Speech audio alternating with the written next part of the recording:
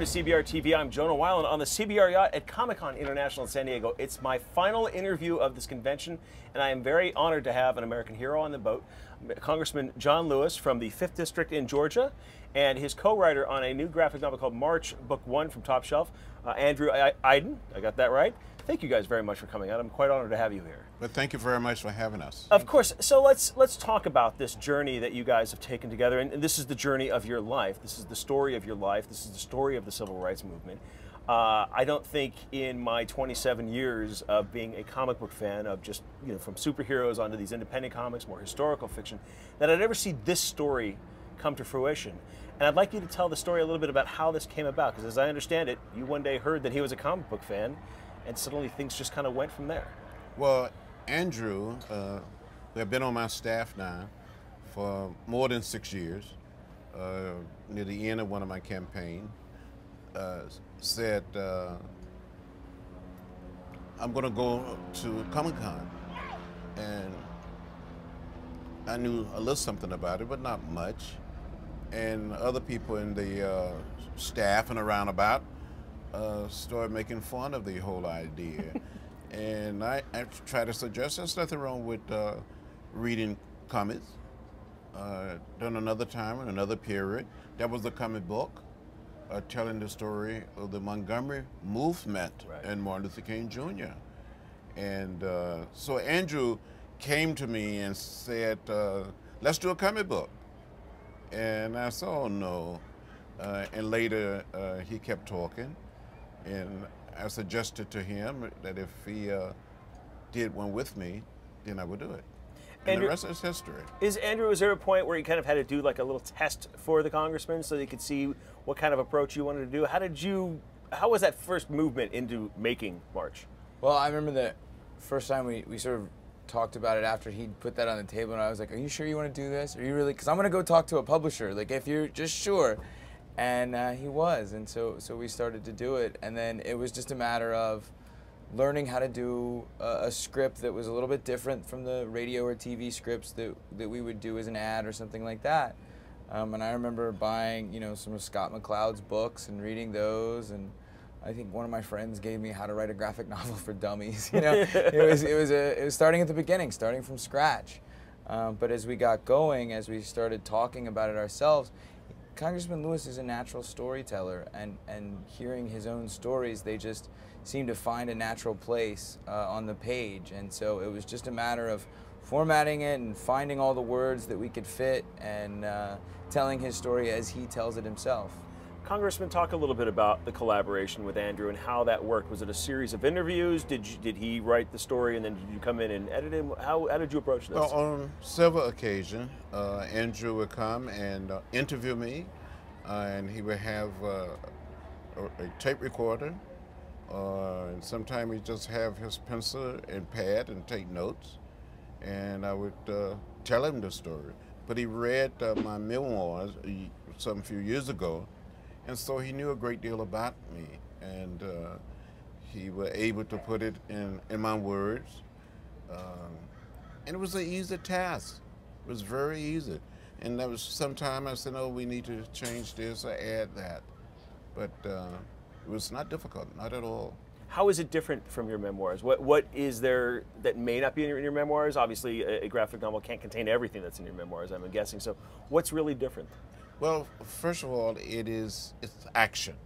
It is action. It is drama. When I was growing up and after I got involved in the civil rights movement, I've always said we need to find some drama.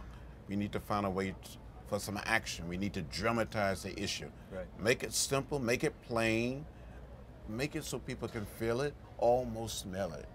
And that's what Andrew was able to do. And along comes Nate Powell, this graphic, unbelievable artist, illustrator. He took the words off of the pages and made the word sing.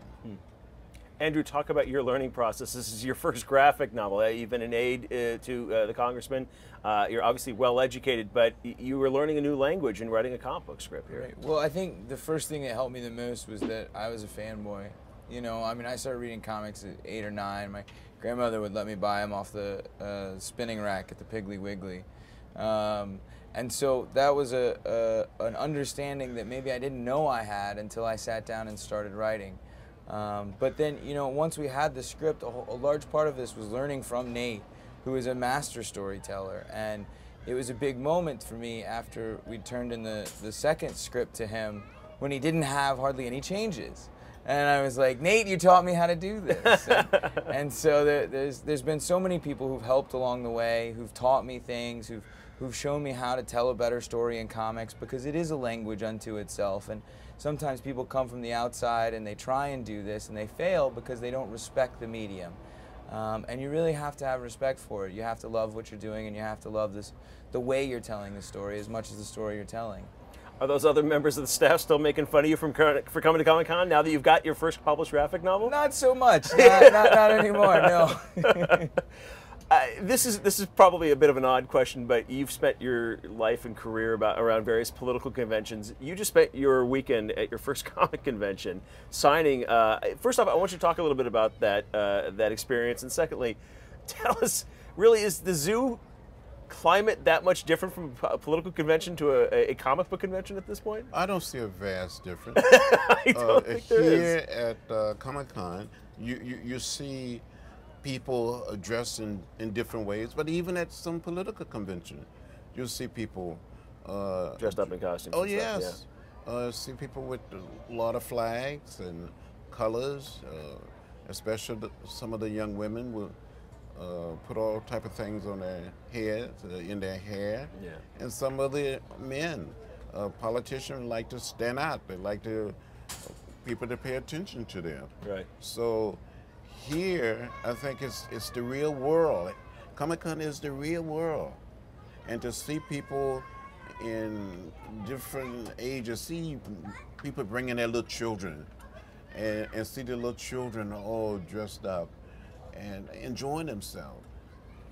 It's a great feeling to see people having fun. What's been the reaction to you as you've done a signing here and you're talking to people who bought the book? What's been the reaction? Oh, the people have been wonderful. Yeah. They've been so wonderful, amazing. I had a few people come up and said, "I'm so honored to meet you. You're a superhero. You're my hero." And a few people started crying when they see me. Wow. And I said, "Please don't cry." And I stepped and I signed their books. I hugged them and wished them well. But it's very moving, very touching. I mean, the story of your life is a touching story, so I'm not surprised to hear any of that. Andrew, before we came up here, you were telling me a story of something that happened in Congress last week. Please share the story. This is pretty amazing. Well, to put it in context, in 1954, the comic book hearings that devastated the industry were held by a subcommittee of the Senate Judiciary Committee. Right. And just earlier this week, Dr. Frederick Wortham's Seduction of the Innocents was the Exactly. star of that hearing, yes. Right. And just last week, the chairman of the current chairman of the Senate Judiciary Committee, Patrick Leahy, Senator Patrick Leahy, who is a comic book fan and who's a good friend of Congressman Lewis's, at the end of the hearing on the Voting Rights Act, he held up a copy of March and he said, "This is going to be read by all 5 of my grandchildren." So talk about bringing this full circle, where Congress once tried to effectively kill the industry. They effectively did. And now you've got a member of Congress writing a graphic novel, other members of Congress, the chairman of that same committee, bringing it out into the forefront, out into the light, and endorsing, supporting. We've come a long way. I think we have. Yeah, Wortham actually really did try to destroy the comics industry. I don't know if you know this, but it is essentially what birthed the domination of superheroes in comic books. Yes. Without him. So that is an incredibly touching story, and thank you, Senator Leahy, for doing that. We like that support. Andrew, if you could talk a little bit about the process of getting this published and how you got introduced to Top Shelf and working with Chris Staros and his crew.